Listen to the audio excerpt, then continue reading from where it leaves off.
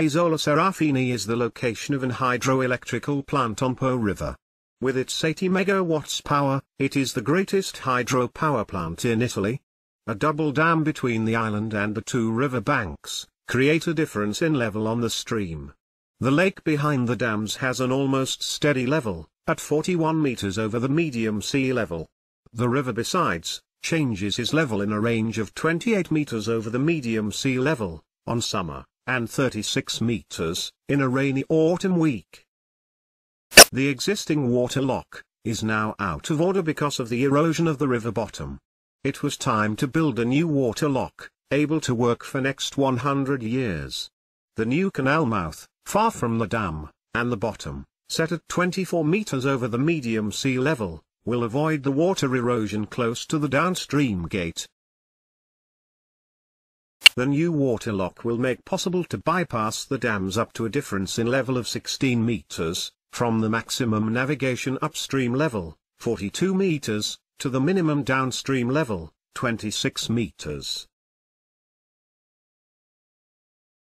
Yet, the new bypass needed new general layout of all the area involved, a new main bank, 6 meters high and 2 kilometers long, a new canal, over 1 kilometer long, to link the river and the water lock, a new bridge, 120 meters long, crossing the new canal.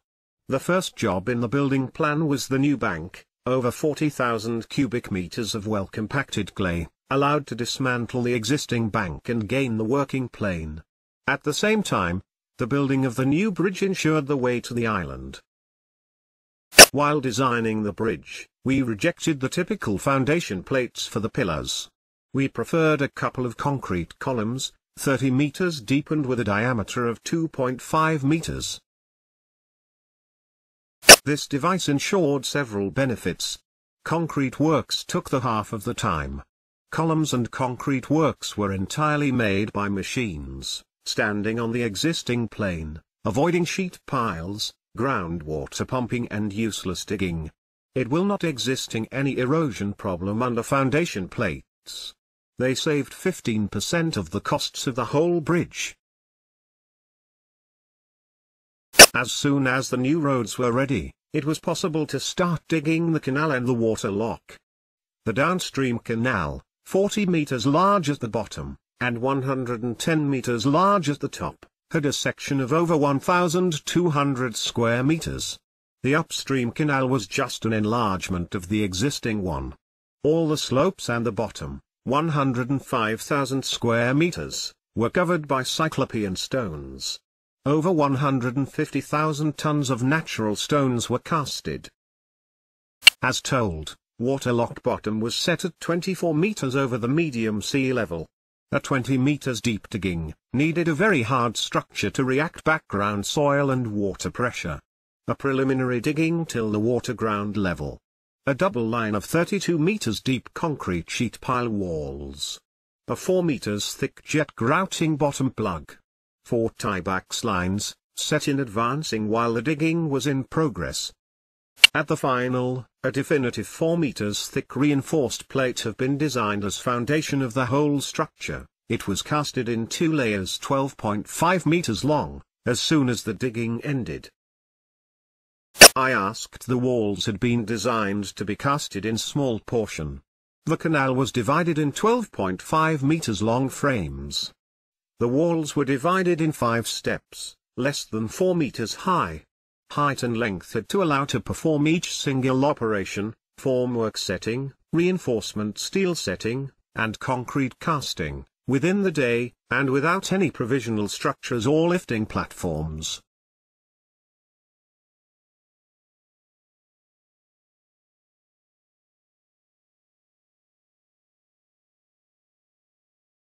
In this way, I achieved to set a flexible daily production plan and control, to minimize formwork downtime, to quickly react to possible setbacks, to avoid casting interruptions, to work in advancing without stops. Moreover, this device allowed to exactly set the thick of each wall climbing step, saving the concrete not strictly necessary. I also asked, the reinforcement steel had been designed as pre-shaped meshes and rolls, produced on purpose. Just like as a precasted structure, the setting of the steel had to be very easy and quick, also thanks to the low weight due to the limited dimension of each wall portion. Using meshes, I could exactly calibrate, up to millimeters, the distance between steel bars, using only the steel really necessary. A special water-flowing system had been designed as an improvement of the original solution.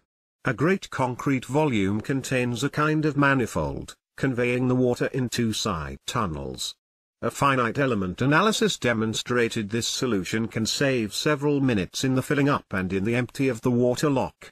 At the beginning and at the end of the tunnels, 4 little gates manage water flowing.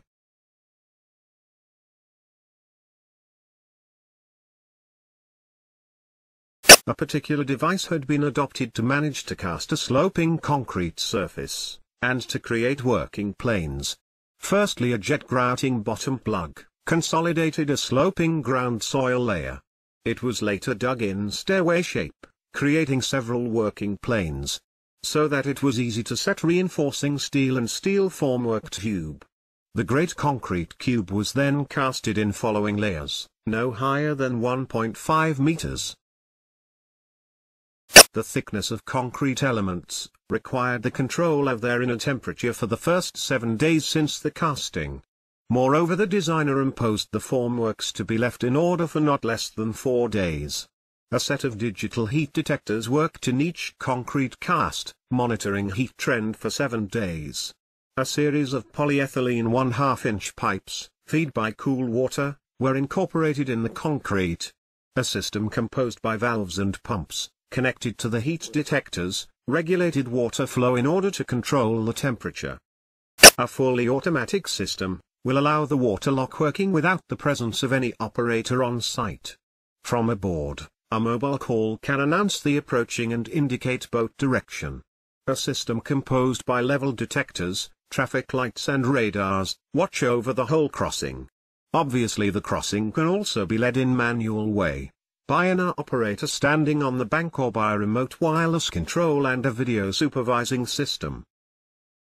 Main value items of the work. Concrete casting plan. The working plan forecast almost 200 casts, in less than 230 days, with a medium daily working team of 15 journeymen. At the final, the structure needed about 35,000 cubic meters of concrete, 5,000 tons of reinforcement steel and 10,000 square meters of formwork surface. High diameter columns. A 2.5 meters diameter column is very unusual, because it can be set only in particular ground soils, and it requires particular conditions. Drilling, steel setting and concrete cast have to be performed within the day, in a double-turn working day. A 30 meters deep column has a volume of about 150 cubic meters, and need over 15 tons of reinforcement steel. Concrete casting, performed by a down-up flow pipe, have to be quick enough to allow the upper concrete to lift up before hardening. It need a particular concrete mix design too. The first meters of the drilling need a heavy steel formwork. Gates assembling plan. Leonardo's gates design started from logistics, transport and lifting problems. In particular, the lifting up of the greater hole doors, 75 tons, will risk to be very expensive and complicated. We chose to deliver in sight 8 elements and to assembly the gate standing in his vertical final site. Each element, 9 tons of average weight, should be set above the other, bound to the concrete back wall, and welded on site with platforms. Instead, the smaller, 9 meters high and made by 3 elements, could be welded in plane and lifted up by an ordinary crane.